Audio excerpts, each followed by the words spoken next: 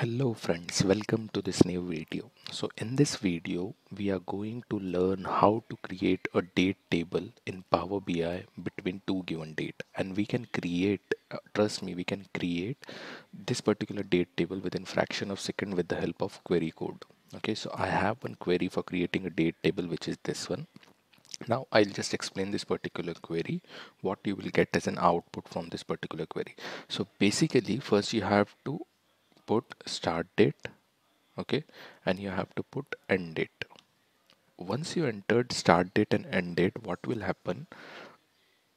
Number of rows will be created between these two particular date for each and every date. For example, let's say start date is 1st July 2023 and end date is 7 July 2023. So what we'll get as an output, we will get as in multiple row as an output for 1 July 2023, then 2 July 2023 till 7 July 2023.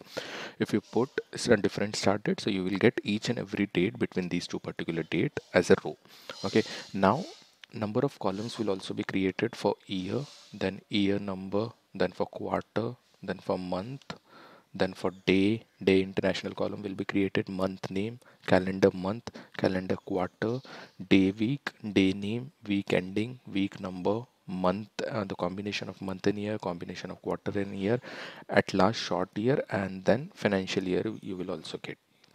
Okay, now let's see how to incorporate this particular query in Power BI. So let's open Power BI. Now what you have to do, you have to go to get data. Here one multiple options are there. You have to select a blank query option here.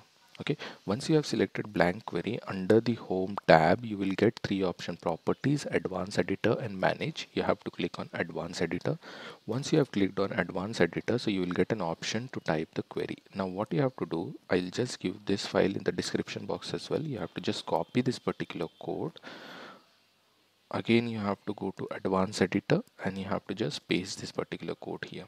Once you have pasted this particular code in this query editor, you have to click on done. After clicking on done, one pop-up window will open and it will ask start date and end date.